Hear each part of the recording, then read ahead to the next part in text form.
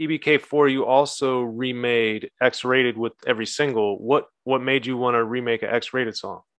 That was my favorite X-Rated song at the time.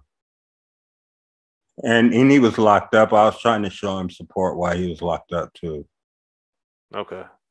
And I wanted to talk to him in order to ask him to do it. And so he would know I was doing it too. So that was us at that time. So then with the virus, is that also the same situation where they just took stuff that wasn't done, or? Yeah, he came up with the title. Black Market came up with the title and everything. I never had an album I was going to call Virus.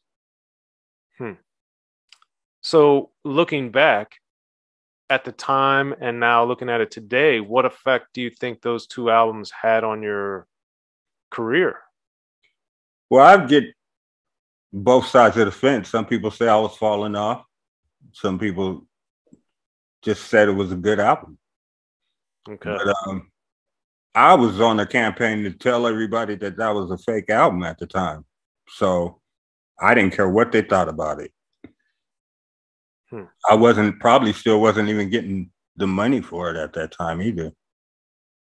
Right. Because I don't even know what happened between Priority and Cedric Singleton after that. Right. Well, it's good you have a fan with Dave, because the Blocc Movement album came a few years later with Sibo, the collaboration that he did with J-Core. Mm-hmm. So Sibo's obviously Sacramento as well, among other collaborations you guys have too, or similarities, I should say. So that being said, when the Blocc Movement came out, you're on this is J-Core. It's a collaborative album. What effect did that have on you at the time?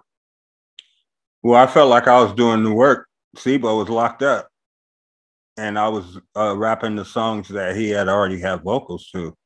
So I don't know. I just thought it was something in between what was going to happen for me next. And it was good money. Like David and paid me good. So, but it was kind of awkward. I mean, people probably look at that album a lot different. Like me and Sibo were in the studio recording together, but we weren't. Right. Yeah. Fair enough.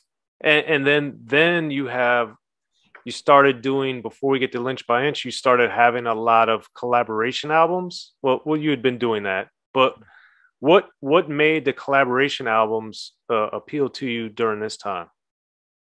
Well, I hadn't had an idea for a solo album yet. I won't drop an album unless I come up with an idea.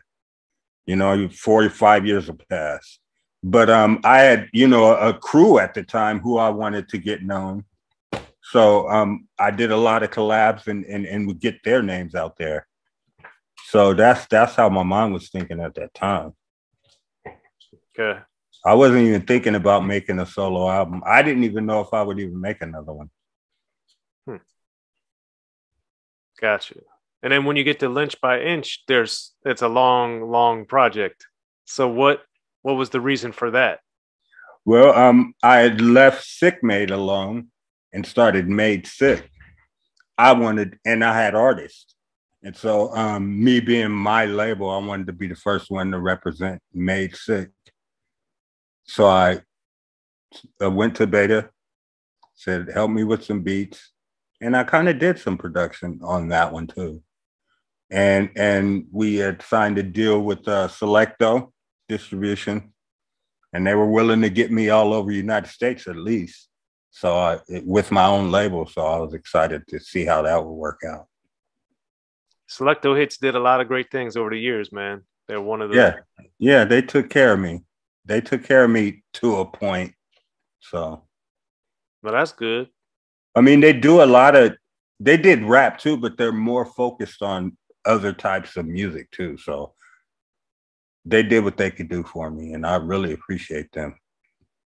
Yeah, because being in Memphis, I first knew of them from doing like DJ Cool, The Music Ain't Loud Enough back in the day. Yeah, I remember. But then they did obviously a lot of stuff with the 3 6 Mafia before the Lynch by Inch era, of course, they did a lot of their early stuff and kept doing it when they even were on Relativity and Loud. So I wanted to do a song with them before they even got the Grammy. yeah, no, they're incredible. So but I don't know. Jeff, they weren't into like cooking me up with a lot of people they were working with and stuff. So I kind of just was my own thing over here. Okay. I never asked them either. So I got to put that out there. Yeah, but I wanted to. So why didn't you ask them? Well, I was planning to, but then when they got that Grammy, I felt that they were unreachable. Even with Selecto. Really? Yeah. It's probably something I should have tried. Another mistake probably I made. Well, you still got time. That's true. That is true. Now, with as time goes on in the mid 2000s, you get on the Ever Ready, The Religion, My World with Tech Nine and Dilemma. And that one, how did getting on that song end up affecting your career, would you say? Well, it really amped me. Because at the time I was in between albums. I had just met the girl who I'm married to now. And I was kind of just falling in love at that time. Then Tech hit me and wanted me to get on that album. And it kind of amped me back up. And once that happened, I guess that made Strange interested in signing me. And maybe about a year or two after that, I ended up signing with Strange. Right. So when you had the 3-album deal with Strange, I remember Dave and other people at Strange telling me that you had this idea for the 3-album, kicking it off with Dinner and a Movie, this 3-album saga, the trilogy. So do you remember why or how did that concept come to you and made you say, because if you always wait till you have an idea for an album, how did this point in your life did you end up getting 3 ideas for 3 albums right away? How did that happen? Well, it's because it was a 3-album deal. And I was like, has any other rapper did a 3-album trilogy? And at the time I was like, well, no. And I still don't know if they have. But at that time, since it was a 3-album deal, I wanted to put them all together. And at that time also, after Dave had did the Now Eat movie for me, I was deeply into movies. I started shifting like over to trying to be a young director or something now. Even that's how I feel these days. I'm really trying to be a director right now. But back then, that's when I first started figuring out that I love this movie stuff and I might want to get into it. So I might as well start with a 3-album trilogy, try to make it sound like a movie and do the videos, in order accordingly. And Travis was down to do it. He had the money to do it. So I was like, this is nice. Let's do it. Yeah. And at this point in the 2010-ish era, Strange, is doing extremely well. You had video, you had visuals that were supporting you. You had 3 albums. You had 7 did the majority, even though others did as well. You had a lot of stuff, text on the albums, different things. So how would you evaluate the difference of doing Dinner and a Movie, Coat Hanger Strangler, Mandible Lecter with them versus everything prior to that in your career? Well, for one, I didn't have the time to be creative because Travis moves. He likes it done. And that kind of hindered me a little bit. So I feel the trilogy was a little rushed and probably could have been a little better. But I just wanted to respect the man's wishes and get everything turned in on time. So, but I really could have made that better if I'd had the time. It probably would have took a little longer though. Given that those I thought were extremely well laid out, what would you have liked more time to work on? Picking the beats. Because I picked a lot of beats that took me away from Brotha Lynch and I sounded more strange. I sound more like a Strange artist. than Brotha Lynch hung. And to me, I didn't think that's what they wanted from me. So I would have definitely picked, if I didn't have a time limit, I would have picked beats that suited me more. Okay. A futuristic me, not the 24 deep me, but a futuristic me, a modern day at that time me. Okay. And with them, you also did some touring. So what was the realization of what was happening on the road, being on a real well-oiled machine that they had at the time with all their tours and stuff? How did that affect you, open your eyes, change your perspective on things? Like, well, they pretty much saved my life. I went and got these brand new young fans. You know, the whole time I was signed with them, I was gathering young fans that probably wouldn't even be around today if I didn't sign with Strange. So I was happy about that. You know, like I always say, Travis saved my life at that time. He really did. You know, I don't know what level we're on now, but he saved my life at that time. Okay. Well, that's a big thing. Yeah. So that's huge. Gave me new fan base too, you know. So in this fan base today, it'd be a fan base of white people and black people, older black people in the same crowd now, the shows that I do. Where back in the day, it was all blacks, gangbanging and stuff.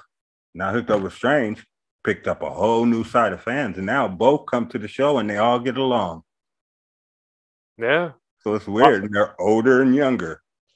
Well, I remember back in 2006 when I went to Kansas City for the Ever Ready the Religion release, and you did My World. The only time I think you guys had done it together at that point was at that release party, and for several years. So I was very glad, since I had a hand in making that song, I was so glad to be able to see it. That was very exciting. I still come out to that song first. It's a great one. Show set. So I didn't know you were a producer though, boy. Woo. Well, no. I'll add you in the future. I worked with Trackster at the time. I was working with Trackster selling beats for him. So I didn't make the beat. No. Oh. It's a legendary Trackster did that. Oh, okay. Yeah, I work with him. Still do. So that was before 7 or what? Well, I don't work with 7. Oh, okay. Not like that. No. Oh, okay. I'm friends with them and know them, but no, I don't work with them like that. Oh.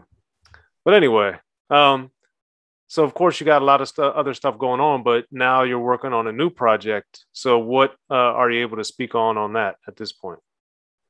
Well, it's Season of the Sickness 2.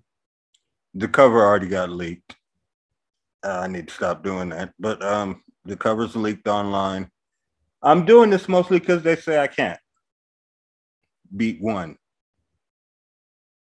Like, I'm as whack as I was a rapper, but I mean, I ain't saying I was whack then, but I mean, I obviously rhyme better than that now. You know, and I'm going through different things in my life too that I want to talk about. That's kind of on that tip. Okay. So, but I'm doing it mostly because the fans said I can't. And why is that so motivating to you? I love when people say I can't do something. I love to prove them wrong. All right. Doesn't matter. Well, as the great Above the Law said, time will reveal. Yes, sir. All right. Well, Brotha Lynch, thanks so much for coming through to Unique Access. Anything else you want to add before we go? Just look for the album. I'm trying to get it out this year. If not, next year I'll be touring, and that album will be out for sure. And thank you for having me.